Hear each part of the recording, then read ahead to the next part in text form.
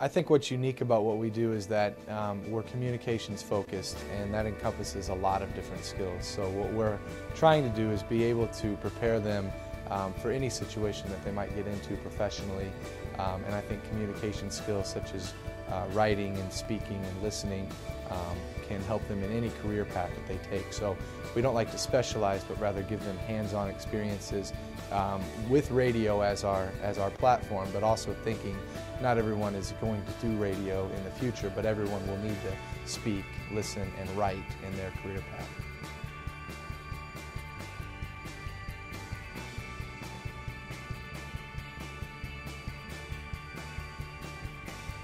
The first semester of the lab class is the traditional setting, where they'll do a lot of text with that.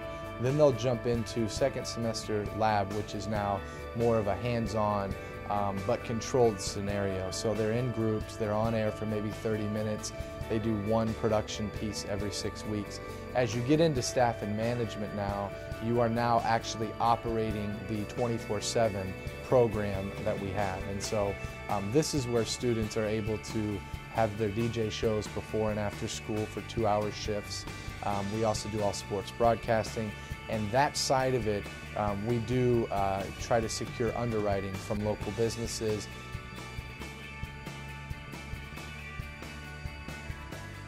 We recommend that students take the mass media course their freshman year.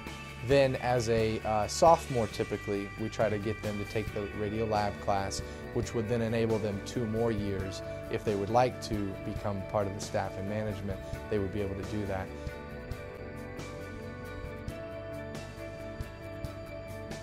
Our facility is top of the line at this point.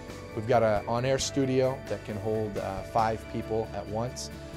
The board and all of the equipment is industry standard. And then as we go down that hallway, we actually have 7 different individual production areas for students to use. They're soundproof, they use top-of-the-line microphones. So it gives students a really unique opportunity. I don't think that there's any high school, at least in the state that I know of, that provides students with what we provide them here at Carmel. So I think it's important for students to know that we're here, to know that this is a great opportunity. And you don't have to be focused on going into radio as your career path. I think there's a lot of lessons that you can learn in this program that will help with whatever you go on to. So whether you're serious about broadcasting or just want to be better at communicating, I think the class could be beneficial.